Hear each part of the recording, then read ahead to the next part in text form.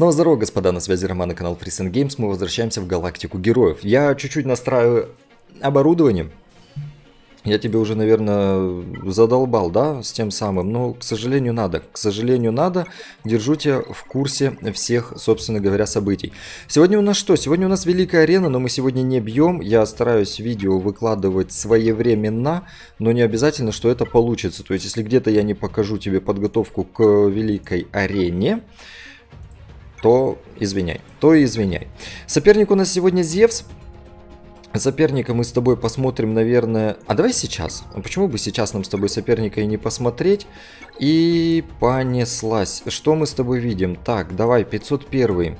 501 присутствует в золоте, при этом с зетками. Дальше, Галактическая Республика. Я смотрю, кто есть. R2, Ситрипио, Йода, Кеноби, Файвс, Асока. Ну, кстати, Падмы нету, заметь. И Энича нету. Шакти, кстати, есть 4 звезды с зеткой. Плюс клоны, получается весьма и весьма. Так, Джава. Это к Владу. Джедай. Так, я вижу Среван, Йода, Джали, Бастила, Генерал Кеноби, Асока, Эзра. Так, допустим, хорошо. Джаназийцев не должно быть. Не, слушай, в 7 звездах есть. А, Альфа не в 7 звездах, понял. Но он Падмы возьмет. Возьмет себе Падмы по-любому. Империя, стандартно классический набор. Империя ситхов отдыхает где-то там. Имперские штурмовики тоже мимо. Клон-штурмовики есть все, кроме, опять же, по какой-то причине нету у нас эрка. Не знаю почему. Потому что мне первый игрок, у которого нету эрка.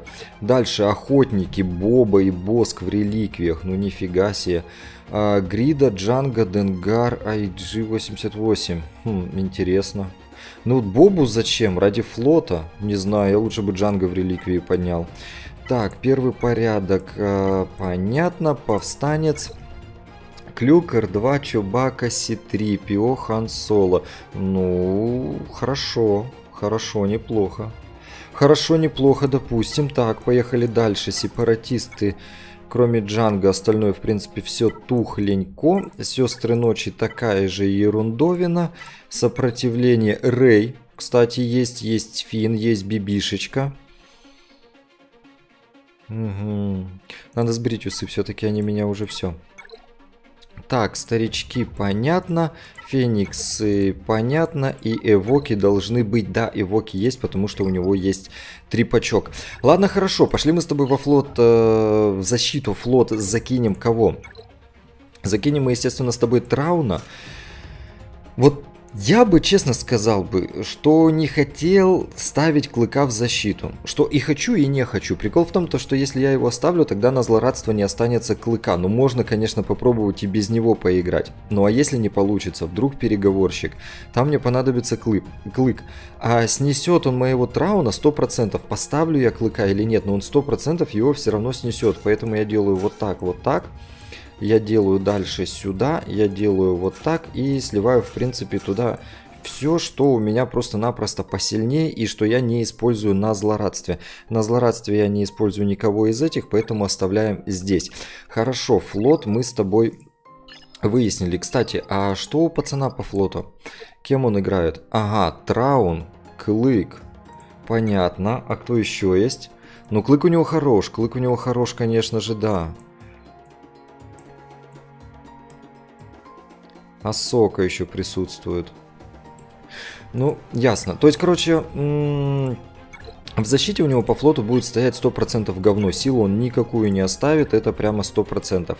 Так, в оборонку я кого беру? Я, естественно, беру фениксов. У нас Великая Арена 5 на 5. У нас 2, 4, 6. 6 отрядов, все 6 пачек. Соответственно, давай мы посмотрим, кто у нас остается в атаку. Древан с Реван остаются. Жуки остаются, это уже 3 пачки. Дальше у нас остаются кто? Император Палпатин со своими пацанами, это 4 пачки у нас остается. Старики, это у нас 5 пачек. И 6-я пачка, это у нас... 6-я пачка. Либо сепаратисты с Гривусом, либо это... Блин, ну опять же вот Трею взять с ситхами. Ну тогда под Императора ничего не остается. Ладно, ладно, ладно, хорошо, шоколадно. Так, здесь мы кого? В защиту, в защиту, в защиту. Кого мы выставили? Фениксов. Дальше кто у нас 100% идет в защиту? В защиту у нас 100% идет Клюк. Клюк, вот ты.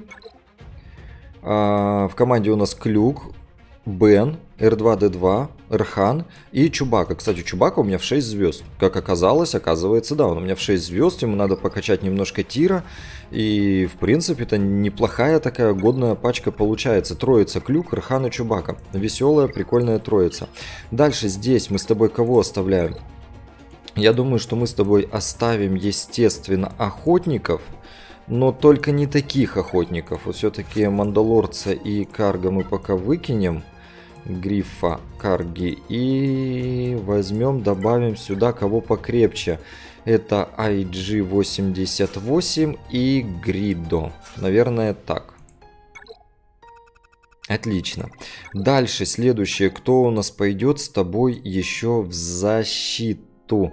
Ну, можно, в принципе, клонов под шаг-ти сюда загнать. Давай мы, наверное, так и сделаем. Мы сюда клонов под шаг-ти загоним. Почему бы и нет? Для атаки я их пока что использовать не буду, но, возможно, в будущем. Дальше кого? Вот Гривуса мне... ППшки 100% в защиту уходят. Гривуса очень хочется в защиту поставить, но у него нет пачки путевой для того, чтобы его ставить в защиту.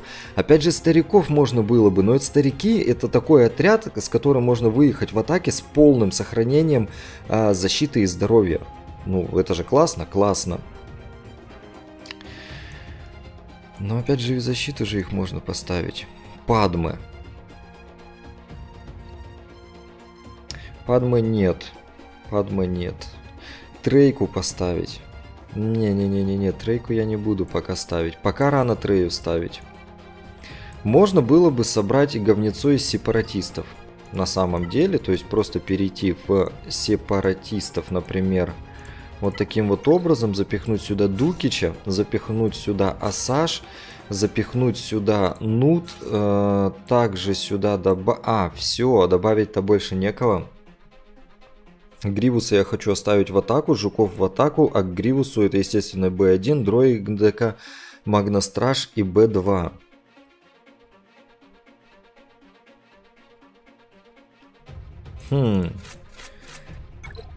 Так. Если я Гривуса оставляю в атаку, в защите точнее, то у меня остается Древан, Среван, Жуки это 3. Император 4. Старики 5. И без Гривуса мне атаковать-то больше, собственно говоря, и нечем. И без Гривуса атаковать мне, собственно говоря, и нечем. Потому что если зайти мне в ситхи... Вот, допустим, лидер у нас Трея, да? То кто это? Это Няха. Это Сион, само собой.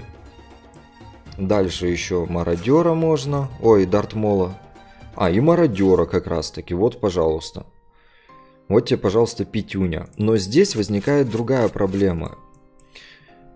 Палыч, Вейдер, Траун. Где Траун? Траун же не ситх. Траун же не ситх, извиняюсь, конечно же. Он у нас и перец. Траун. Но здесь тогда остается вот такая херня.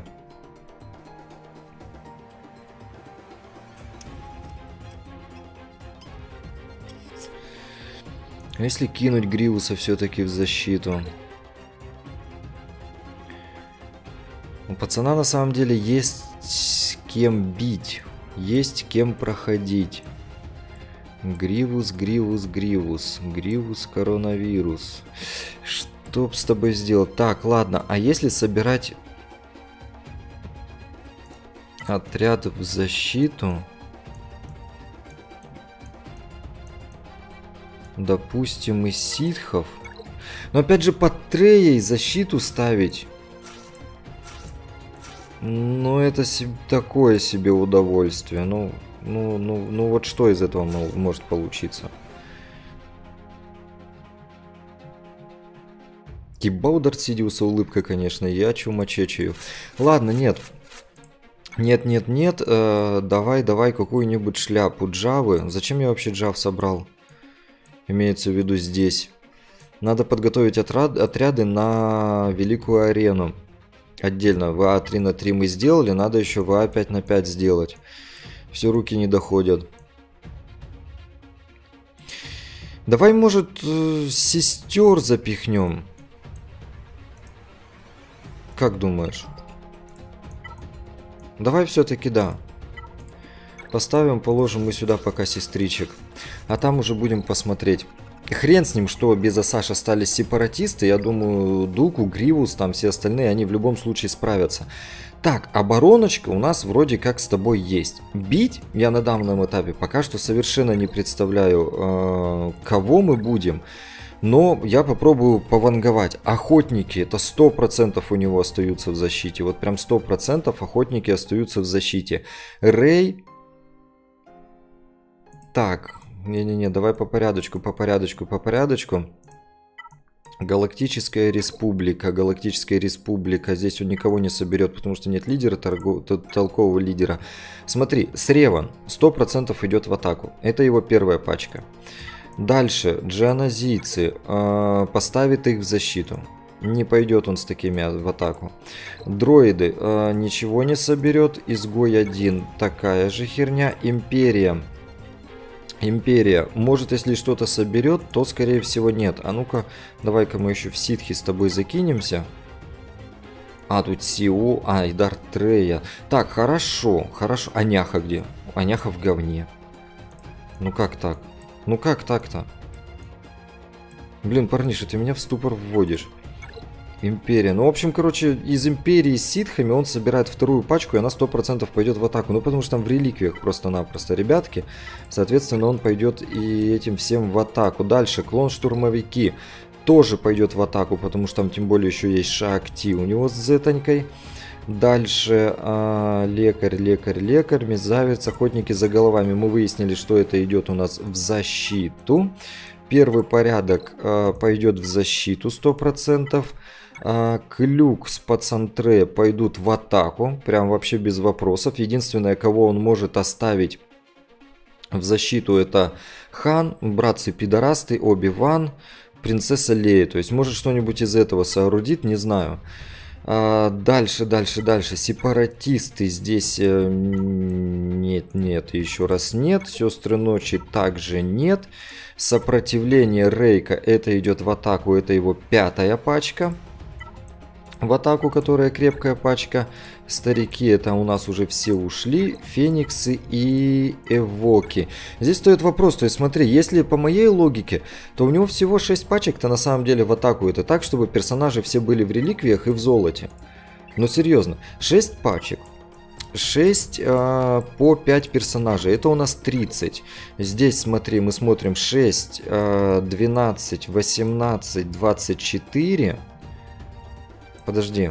6, 12, 18, 24, 27, 28, 29, 30, 31, 32. У него 32 персонажа в золоте. В золоте и с реликвиями. 32 персонажа. 32 персонажа. Делим на 5, это получается 6 целых пачек и 2 еще золотых. Если у меня с математикой все хуево, то не надо писать мне об этом в комментариях, я и так знаю. Соответственно, он по идее вообще должен все это брать в атаку. Ну, кроме охотников. Охотники, мне кажется, вот это единственное, что пойдет в защиту. Охотники и эвоки он может взять в защиту. Все остальное он будет брать в атаку. По идее. Потому что если у меня посчитать, у меня персонажей намного меньше. Которые идут в золоте и с реликвиями. У меня сколько получается? Раз, два, три, 4. 5, 6, 7, 8, 9, 10, 11, 12, 13, 14, 15, 16, 17, 18, 19, 20, 21, 22, 23, 24, 25, 26, 27, 28. Все. То есть у меня на 4 персонажа в любом случае получается меньше. Но Влад тогда правду сказал, что у меня вообще должно быть сейчас 15 персонажей уже в реликвиях, а у меня раз, два, 3, 4, 5, 6. 7. Ну, да. Ну да, ну да, ну да. Вот. Соответственно, я думаю, что ничего страшного он нам не сделает. Он нас пронесет, но защита у него будет беспонтовая. Либо он будет как-то делить просто-напросто. То есть брать половину отряда реликтового, половину золотого. Или, может быть, вообще даже не золотого, а меньше по тирам. По уровню снаряжения. То есть, не знаю. Такое себе, конечно. Где он может у нас лохануться? На фениксах. На фениксах может любой лохануться.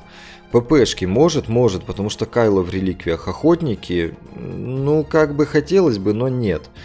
Шакти с клонами нет. Сестры нет. Клюк тоже вряд ли. То есть, получается только фениксы и ППшечки. Это единственное, где он может лохануться. Только если решит сэкономить, собственно говоря, персонажей для атаки, и он там лоханется, тогда да. Но если он не будет экономить, то он пронесет дай боже, но ему тогда придется защиту оставлять вообще никакущую, просто от слова никакущая. Но об этом мы уже узнаем с тобой, собственно говоря, завтра. Ну а на этом у нас все. Пиши свое мнение, вообще стоит ли делать серии по подготовке к Великой Арене, либо это все херня неинтересная. Также подписывайся, если интересненько, ставь лайки, если нравится. Большое спасибо, что посмотрел. С тобой был Роман, и да пребудет с тобой сила.